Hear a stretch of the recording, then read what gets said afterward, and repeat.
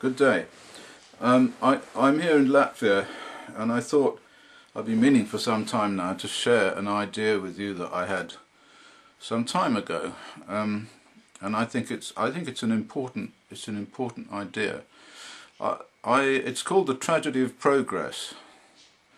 I mean, in the 1960s, Garrett Harding wrote a very influential paper called The Tragedy of the Commons. And what the Tragedy of the Commons paper was about ownership of land, basically, or ownership of anything, ownership of common ownership, really, like the diggers would sing in that famous song by Leon Rosselson. The earth is a common treasury for everyone to share. Of course, the earth is not a common treasury for everyone to share, because the rich people have bought it all. And the common people, the common treasury people, the people who should share it, don't share it. What they do is they live in towns and they get small amounts of money handed to them by the government. And in the last 50 years, or maybe the last 100 years, we've seen tremendous advances in science and technology. But none of this has accrued much benefit to the ordinary person, although it's accrued vast amounts of benefit to big corporations and the people who control them, and what I might call the rich. I mean, so that there really is no discourse anymore about this huge variation in ownership. I mean, we hear a lot about income, and most of economics is directed towards money and the movement of money, but very little is said about property, and property is not really included in economic analyses that I've seen.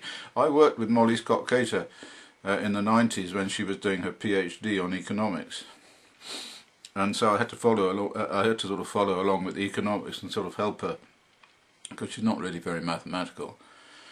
And I got interested in economics, and as a chemical physicist, I have to say that it's all bonkers, I mean, if you see it as a sort of chemical reaction, or as chemical equilibrium, or the sorts of real things that happen in science, economics doesn't figure as anything that you can make sense of. So I thought about all of this for a long time, but I couldn't kind of get an angle on it. It's a very tricky sort of way, tricky kind of area to think about. But one thing is certain, is that with all the developments in science and technology and all these wonderful things, these creations of computer systems and mobile phones and IT and so forth, nobody is any happier, it seems to me, and in fact most people are poorer. And as I know from where I live, local authorities find it increasingly difficult to make ends meet. Now, why is this? How can this be? I mean, the population of England has increased by about 12 million since 1970, but that's not a big deal, compared to the extraordinary increase in the cost of houses and the cost of more or less everything.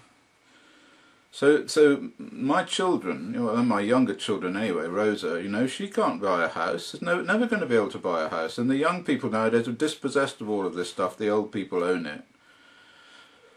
What's going on? Anyway, I tell you what it was. I was walking across Bideford Bridge about a month ago, and there were all these people, like maybe 30 people, looking at mobile phones. And I said, look, what are you doing? And they had some game anyway where they had to look at the mobile phone and find something and so forth. But what occurred to me is that they all, 30 of them, had mobile phones. Now, the mobile phones they had, if you look in the shops, cost about 500 upwards pounds, yeah? So then I started to think about what happens when you introduce a new device into a closed system. This is sort of thermodynamic argument. And that got me thinking about how that destabilizes the equilibrium relating to economics. And so this is my idea. It's called the tragedy of progress. Now, the tragedy of commons was, of course, a method whereby the rich and powerful just took control of the land. I mean, nothing new there. They've been taking control of the land since 1649, when the diggers occupied St George's Hill. but it's increasingly occurring. And in fact, any little bit of spare land that any council has now immediately gets sold off for property developers, and they create lots and lots of shops. I mean, at the moment in Bideford they're talking about taking this land across the river, a place called Brunswick Wharf, and turning it into shops and flats. So somebody's going to make a lot of money out of this, and this is how councils work now. I mean, the only reason you get onto the council now is to put your placeman on the council, and the placeman then influences the council to sell something off so that your friend the developer can come in and get it for twopence and then build on it and make lots of money. So that's the tragedy of the commons. The tragedy of commons was a specious argument that was pounced on by the rich and the powerful, because of course it gave them an excuse to take the common land away from the people. So there's no common land anymore, and whatever common land they are shrinks year by year. So that's the tragedy of the commons, a scam. But now I'm going to talk about the tragedy of progress. Now imagine that everything in the world, this is like a thermodynamic argument. You take a big circle and you say this is everything in the world, and it all has a value. So everything has a value. You can more or less take anything there and you put a value on it. And we're doing this thought experiment. You write down the value of everything in the world. Good. So you've got a number. Let's call it 1,000, all right? So let's say in 1980, the value of everything on the planet was 1,000 units. This is just a thought experiment, but follow along here now. Now, I used to say that it was not possible to create wealth, but actually it's possible to create wealth in one way, and that is by rearranging certain things that are already there. You know, one way would be to digging the coal out of the ground, for example, and burning it. Then the people who dig the coal out of the ground, they sell it to people to keep warm, and the people burn it and they give them money and so forth. But let's consider something completely new. Let's consider a new device. Let's call it the mobile phone. And let's say that we can make this by rearranging certain elements that we dig out of the ground, you know, cobalt and copper and silicon and so forth. Which elements which were on their own and where they were worthless, essentially worthless. They were just part of the circle of value. But at the beginning before this device, the mobile phone, they were essentially worthless. But there is a way in which clever people can put them all together, you know, so they can take a bit of this and take a bit of that, rearrange them. This is a sort of entropy thing, okay? So they can take the chaotic distribution of copper and silicon and carbon and everything that goes to make a mobile phone, and they can create the mobile phone. Now this is something that everybody wants, of course, and even if they didn't want it, they could sell it to them with advertising, but they don't need to, because it is a very useful and interesting device. This mobile phone that was invented, and eventually everyone has to have one. In fact, there's probably nobody on the planet now that doesn't have a mobile phone, from Afghanistan to Abyssinia. Is there such a place still? Probably not. Ethiopia, anyway. So everybody's got a mobile phone. Now if every mobile phone is worth £500 in English money, but let's, you know, whatever it is in different money, obviously these people who want mobile phones, and everybody wants it, has to find that money from somewhere. They have to find that money from somewhere to buy it. Well, of course, one way would be they sell their tractor, or they sell the pig, or they sell their wife, or the dog, or the horse, or whatever. Okay, but that isn't how it works, because then of course they wouldn't have the dog, or the house, or the wife, or whatever. And they want those things as well. In fact, they're necessary. So they have to find the money to buy this mobile phone. Where do they find it? Well, of course, we know where they find it from. They borrow it. They borrow it from the banks. Now, if you multiply all the people on the planet that have a mobile phone by the amount of money that the mobile phone costs, then that's an awful lot of money. Now, so if they have to borrow the money to do that, who lends them the money? Where do they get it from? Well, I tell you, of course they get it from the banks. You know, from about 1970 onwards, the banks can print money, because they will just put an interest ticket on that, on the money that they loan to everybody to buy the mobile phones. And in order to do that, they have to create that money. They have to create the actual pound notes, if you like to think of it like that, in order for the people with the pig, or the horse, or the wife, you know, to pay that money to the mobile phone manufacturer. Right.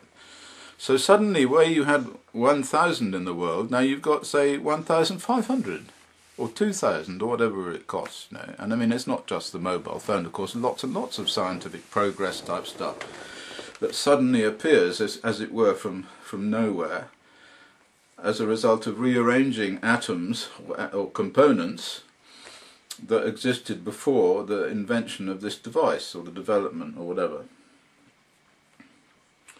So now where you had 1,000 units, you now have 1,500 units. Well, of course, that means, I mean, everybody knows, this is the simplest bit of economics.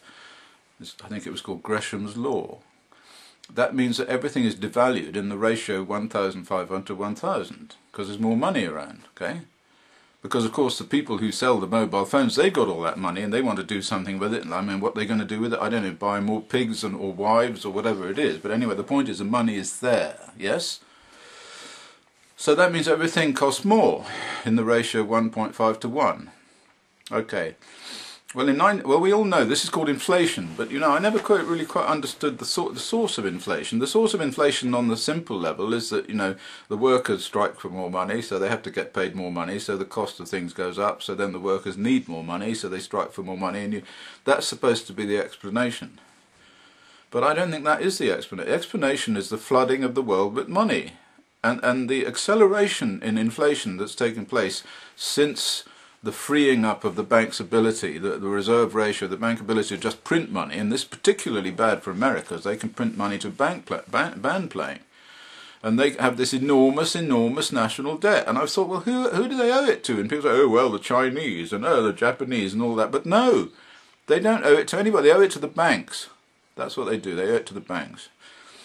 But that's not the point, that they owe it to the banks. Not as if they'll ever be able to pay it back, of course. That's not the point. The point is there's more money there. Now this is the key, this is the issue now, because of course people who owned property, you know, like the rich bastards, if you like, who owned all the land, or who owned the buildings, who owned actual things, you know, that belonged to them, before this increase in price, they have now gained all that increase in price into the cost of the things they have. So of course the rich bastards buy land, and the land prices just go up and up and up and up and up. Housing prices go up and up and up and up and up. So in 1960, my house, Castle Cottage in Aberystwyth, sold for £250, right? That's what it sold for. I bought it in 2000, and Molly and I bought it in 2002 or something.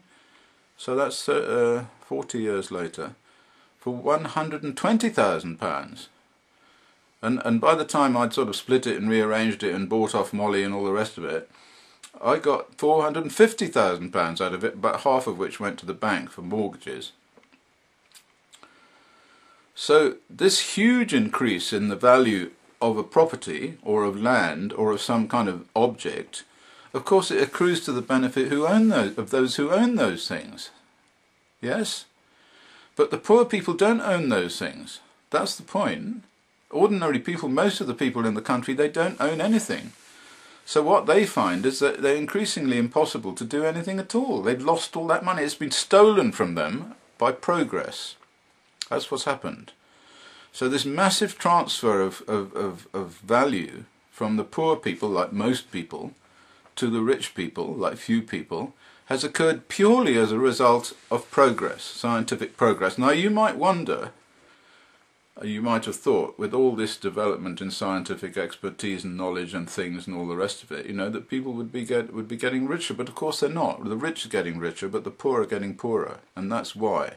So we have town councils now, my own town council in Bideford, but all of the councils. Aberystwyth was the same thing.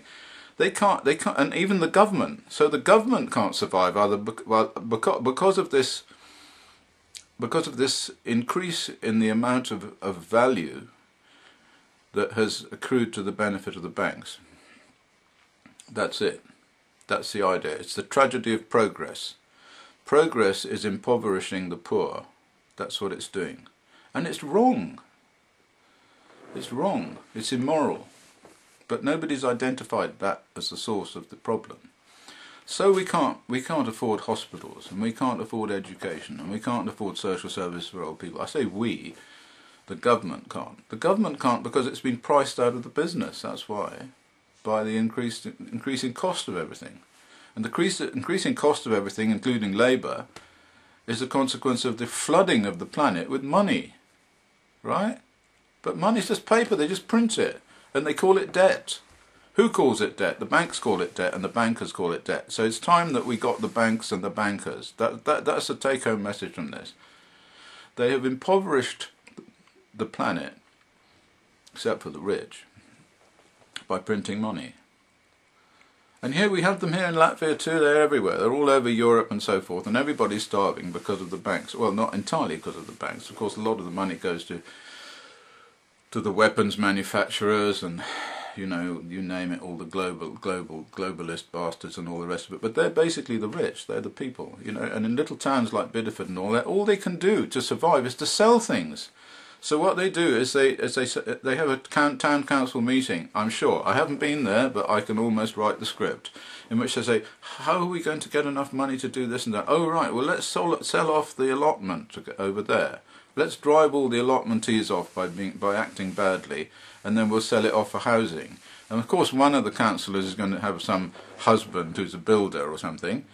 And then the next thing you know is that they've said, oh, we don't need this anymore. We're going to have an allotment. We'll move it from here, where it is in the centre of the town. We'll move it out to the sticks somewhere, like in the middle of nowhere that people can't get to. So we've still got allotments. But you know, you have to go about 3 miles to get to one, rather than just walking up the road into the town where there's pressure on housing. Why is there pressure on housing? Because the council don't have any money. And there are always a load of vultures sitting in the background ready to exploit that situation and get money. And that's not just in Bideford, it's everywhere. It's everywhere. Anyway, that's it. The tragedy of progress. I think that's a new idea myself. I'm going to write it up in a paper and publish it. The tragedy of progress. I mean, apart from the fact that progress poisons everything and kills all the animals and the birds and all the rest of it, don't start me on that one. We've got to do something about it, all right? I'm behind all these climate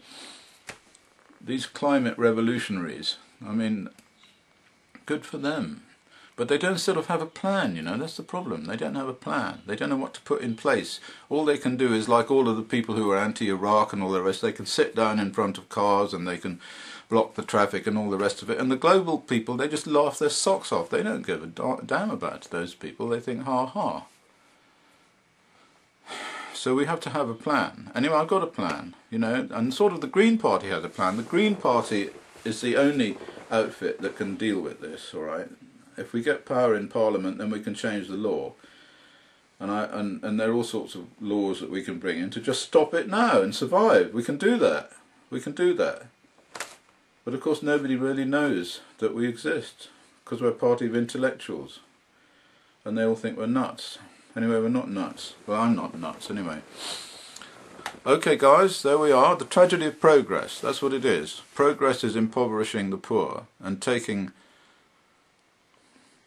value from your children. Alright? Let's do something about it together, okay?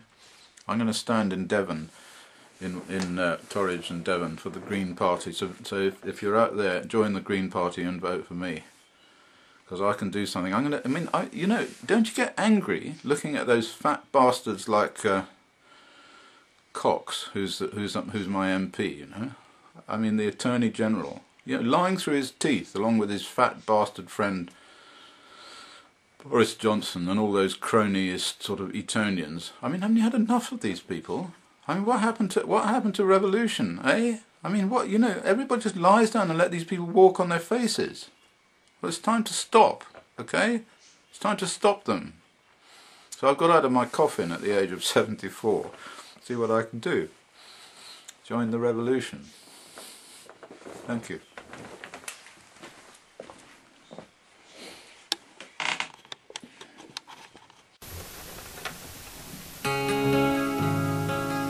Scapegoat and I went for a walk just to see what we would see. The desert sun stretched far away, but we knew that we were free.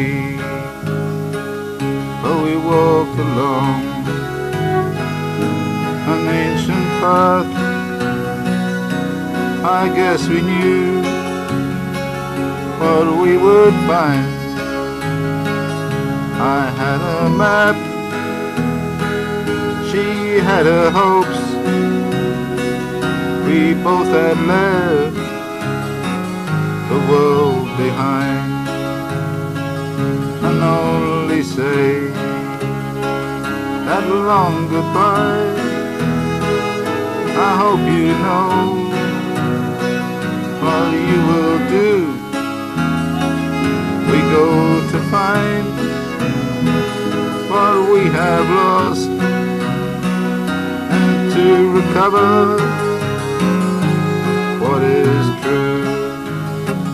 The desert sands, the trackless waste, the endless sun, the endless plain.